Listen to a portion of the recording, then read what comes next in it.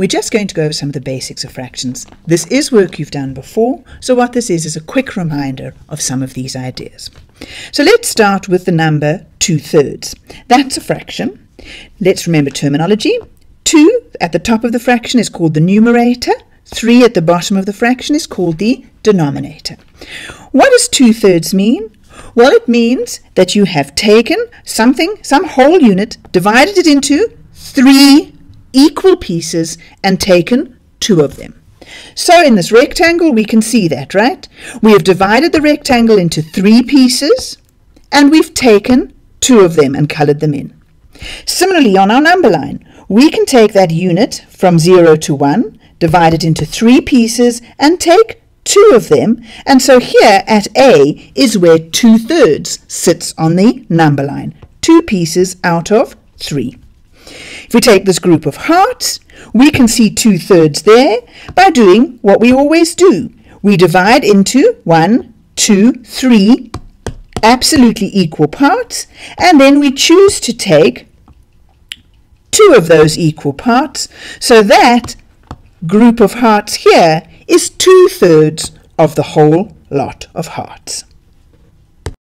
Okay, check that you've got these basic ideas. In your homework book, you've got these pictures, and what I want you to do is shade in 3/10, 2/5, or 9/20 of those rectangles.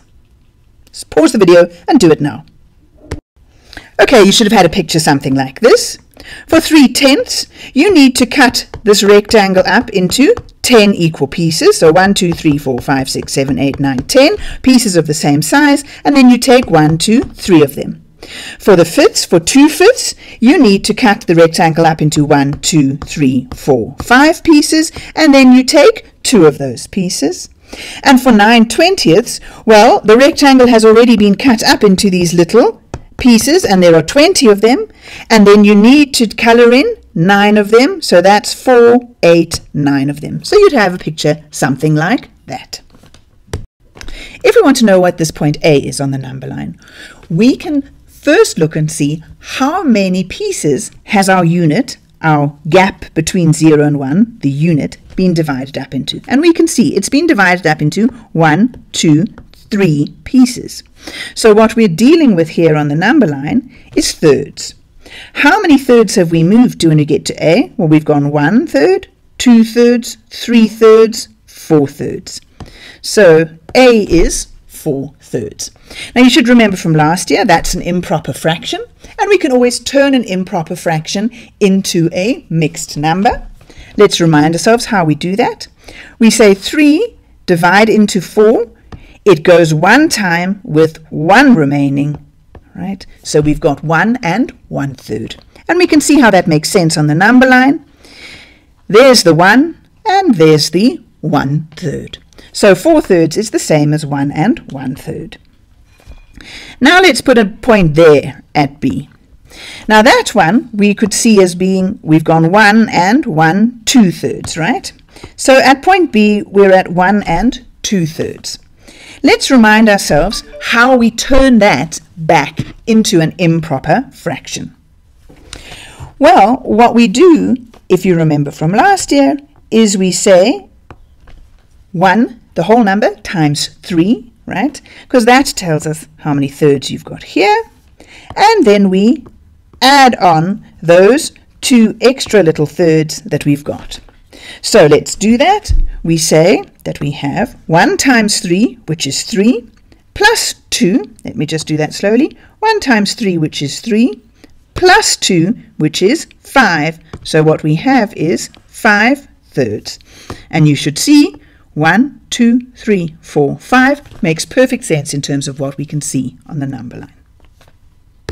Okay, now I want you to just check you've got this right. So pause the video and try this in your homework books. I want you to turn 11/6 into a mixed number. I want you to turn 2 1/6 into an improper fraction. And I want you to show me where both of those two sit on the number line. Pause the video and try it now.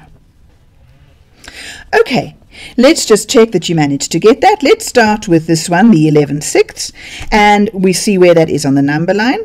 Well, our number line has been divided up into sixths, right? So that makes it easy.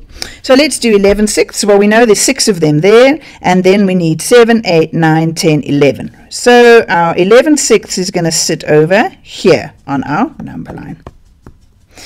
And what is that going to be as a mixed number? Well, I've got to say 6 goes into 11. It goes in once with 5 left over. So it's 1 and 5 sixths. And I can see that on the number line quite easily. I've got 1 and 1, 2, 3, 4, 5 sixths, right? So 11 sixths, 1 and 5 sixths, the same thing.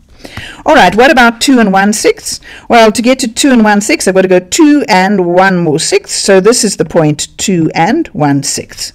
Now, if I want to turn that into an improper fraction, I have to say 2 times 6, which is 12, plus 1, which is 13. So I get 13 over 6. And you should be able to see that, right? If you count here, you've got 6, 12, 13. You've got 13 sixths.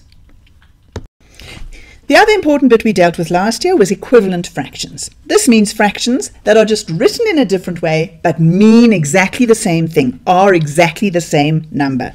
So, for example, if you have a look at those little that green bit of this whole rectangle, one way you can talk about this is to say it's 1, 2, 3, 4 pieces, right, out of a total of 1, 2, 3, 4, 5, 6 pieces.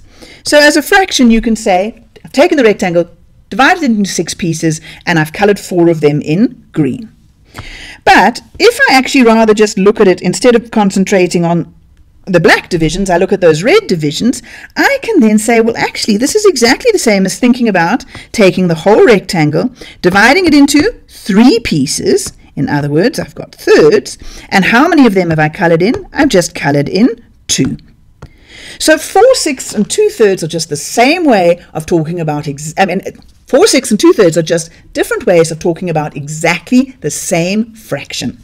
So these two fractions, 4 sixths and 2 thirds, are equivalent, and you can see how we get from one fraction to the other as long as we divide the top and the bottom of the fraction by the same number, or we multiply the top and the bottom of the fraction by the same number. They stay equivalent, right? 4 divided 2 is 2, 6 divided 2 is 3, equivalent fractions. Let's do just another quick example on our number line here. Right, what is A? What are we talking about? Well, we've got 1, 2, 3, 4, 5, 6, 7, 8. 8 pieces we've divided up our unit into, so we're talking about eighths there. How far are we? We're at 1, 2, 3, 4, 5, 6. We have taken 6 out of 8 pieces, so A is at 6 eighths. But again, if we just did this, we can think of then what we've done is gone 1, 2, 3, 4 pieces. So we're talking about quarters.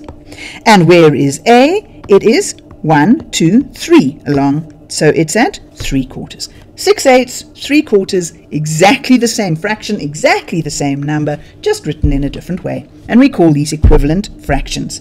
And we get equivalent fractions by multiplying or dividing the top and the bottom of the fraction by the same thing. Okay, let's just practice making equivalent fractions. We know that if we multiply or divide top and bottom of the fraction by the same thing, we get an equivalent fraction. So let's look at how we can get a whole lot of fractions that are equivalent to 3 quarters. Well, you know that to get from 4 to 8, you've multiplied by 2, so you must do exactly the same thing to the 3, and you'll get 6 eighths. And then what about here to get to the next one, here, the 15? Well, you've multiplied the 3 by a 5, so your numerator has been multiplied by a 5, so the denominator must also be multiplied by 5, and 4 times 5 is 20. And then for our last fraction that's equivalent, well, to get from 4 to 4,000, you multiplied by 1,000, so you must multiply the 3 by 1,000, and you will get 3,000. So all these fractions are exactly the same number, just written in a slightly different way. And this will also help us when we want to simplify fractions, because a fraction like 35 over 30 is not in its simplest form. To simplify fractions, we just find an equivalent fraction which has got smaller numbers. So what can we do to 35 and 30? What number can divide into 35 and also into 30? Well, hopefully you easily see that it's 5. And as long as we do exactly the same divide the top and bottom by exactly the same number, we are making an equivalent fraction, a fraction that is exactly the same number. So 35 divided by 5 is 7, 30 divided by 5 is 6, and so 35 over 30 is exactly the same as 7 over 6, and we talk about 7 over 6 as being the fraction in its simplest form, because there's nothing further that we can divide into 7 that can also divide into 6. I want you to practice this quickly. In your homework books, write the answers to these two questions. Okay, did you get it? 40 divided 5 gets to 8, so you have to also then divide 25 by 5, and so, let's get a pen, 25 divided 5 is 5. 7 times 3 gets you to 21, so you've also got to take the 4 and multiply it by 3, so you get a 12 at the bottom.